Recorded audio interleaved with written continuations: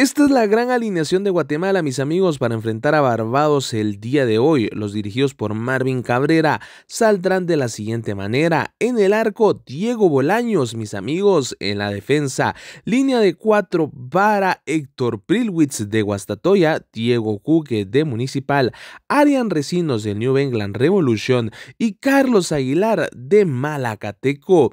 En el medio campo, mis amigos, en línea de 3, saldrá nada más y nada menos que de Carlo Guerra, con su primera titularidad en Guatemala, mis amigos, de Carlo Guerra del AFC, acompañado de su primo Saúl Sagastume, mis amigos de Antigua Guatemala. Serán los dos jugadores que podrán ser prácticamente una doble contención cuando se defienda, un tipo armado cuando salgan jugando. Aparte de ellos, mis amigos, está como enganche, como falso 9, como 10, Olger Escobar, el del New England Revolution, mis amigos, vuelve al estadio Doroteo Guamuch Flores, ahora con la selección sub-20 de Guatemala. Por la banda izquierda, mis amigos, el capitano, el mundialista, mis amigos, Rudy Muñoz de Municipal. Y por la banda derecha, con sed y hambre de venganza, mis amigos, Matt Evans saldrá, mis amigos, como extremo por derecha. El jugador del AFC que se le negó poder jugar con la sub-17 por una lesión vuelve con más hambre que nunca y ahora saldrá como titular con la selección sub-20 de Guatemala. Y adelante, como referente, como el cazador de goles, mis amigos, Daniel el gigante Méndez de Pachuca, mis amigos. Así es la gran alineación de la selección nacional de Guatemala el día de hoy, siendo un total de 5 legionarios los que estarán jugando. También, mis amigos, un total de 2 jugadores mundialistas, repitiendo proceso. 2 jugadores, mis amigos, que han tenido participación ya en el Mundial de Argentina, que saben que es jugar esos partidos de categoría importante. Hoy Guatemala sale a jugar contra Barbados a las 7 de la noche, hora de Guatemala, en el Doroteo Guamuch Flores. El partido estará siendo transmitido por Star Plus para que vos puedas seguir el partido en vivo y en directo, mis amigos. Gran alineación la de Marvin Cabrera. Repasamos también, mis amigos, lo que es el banquillo para que ustedes puedan estar enterados.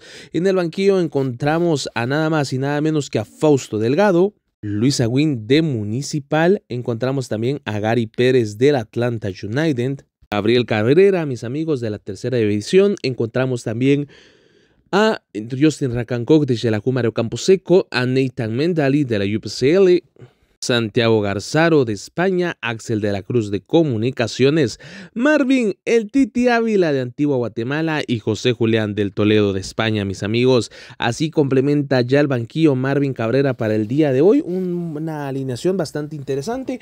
Creo que hoy Guatemala sale por primera vez con su 11 de gala. Creo que este es el 11 que Guatemala tiene más estructurado.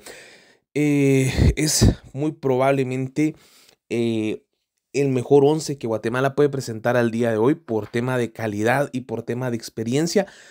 Quizás por allí pues algún nombre también se podría colar en el 11 como el de Titi. Lamentablemente la baja de Chris Maldonado pues para mí la sigo resintiendo al día de hoy porque creo que es un lateral muy fuerte, muy potente.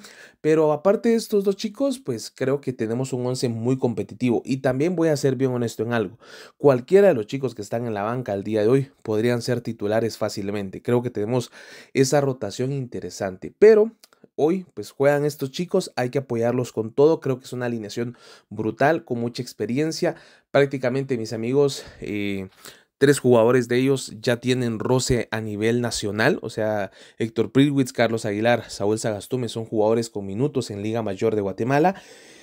Tenemos a 5 legionarios, Arian Recinos, que viene de ser mundialista. Muy probablemente entre él y Rudy Muñoz vayan a ser los dos los capitanes de este equipo. También se da el debut de Carlo Guerra aquí en Guatemala. Creo que es un jugador que se espera mucho de él. 15 años para de Carlo Guerra en una categoría sub-20. Creo que todavía no hemos logrado llegar a magnificar esa situación. Lo de Olger Escobar, que está en el New England Revolution. Creo que Olger hoy por hoy es el jugador llamado a tener más importancia en el medio campo de la selección.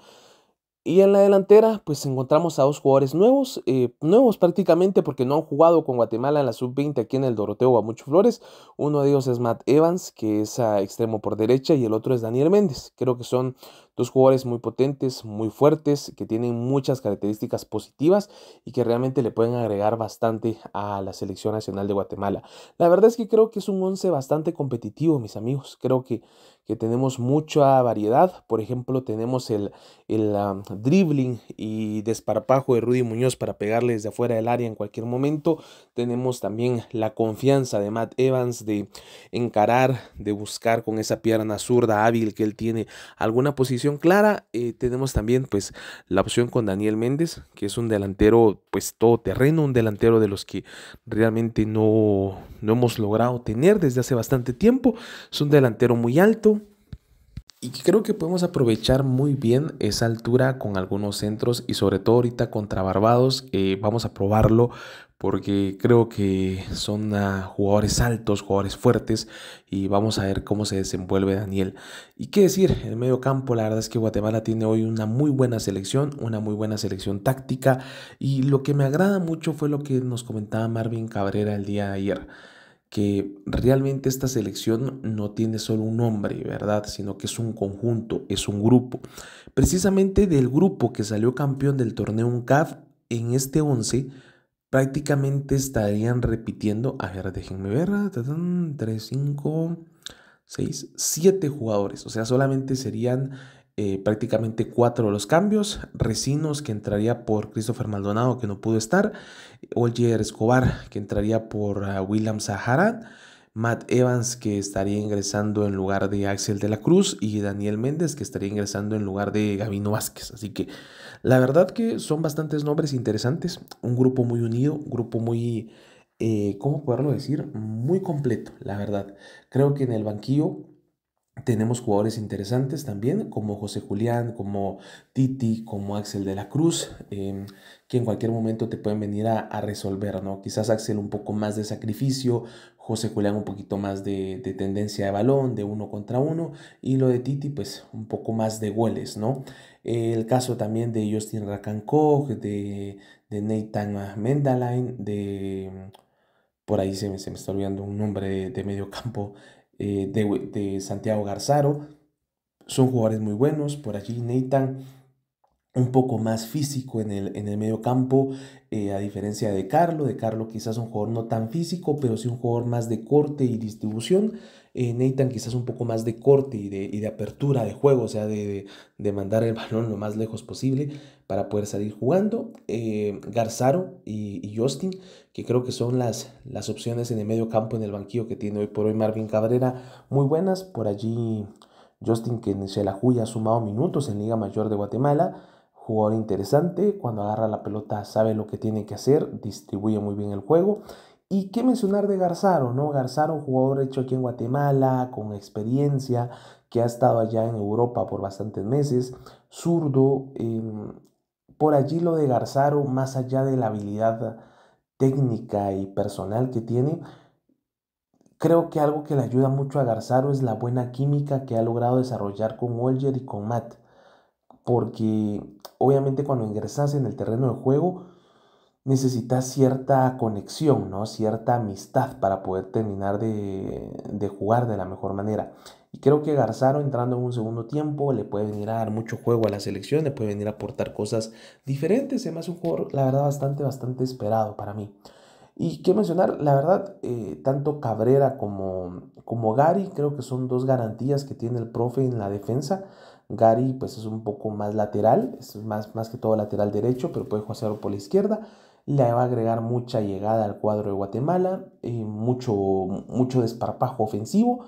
Y lo de Cabrera, que le puede jugar al profe Marvin, ya sea de central o de lateral, no es tan ofensivo como Gary, porque Gary sí es más bala de ir hacia el ataque, pero sí es un jugador más de corte, más de poder romper y rasgar, así como se habla, de poder agarrar la pelota y distribuirla. Por allí, por ejemplo, les digo, Guatemala puede sufrir un poco en algún retroceso, entonces puedes poner a Cabrera en un segundo tiempo para evitar alguna contra. Muy bien, muy bien la selección. Y lo de Fausto y Luis, creo que son dos jugadores fuertes, interesantes, dos guardametas que si Bolaños se descuida le pueden ganar el puesto, sin lugar a dudas. Creo que hoy por hoy Bolaños es el titular de Cabrera por lo hecho en el pasado torneo CAF. Va a tener que demostrar esas buenas sensaciones que ya nos dejó y pues ahora tiene una gran chance de hacerlo aquí contra Barbados. Así que mis amigos, soy su buen amigo José R, esperando que les haya gustado la alineación. Si es así, recuerden apoyarnos con un fuerte like, suscribirse y sobre todo acompañarnos todos los días con lo mejor de la información. Hasta la próxima, chao.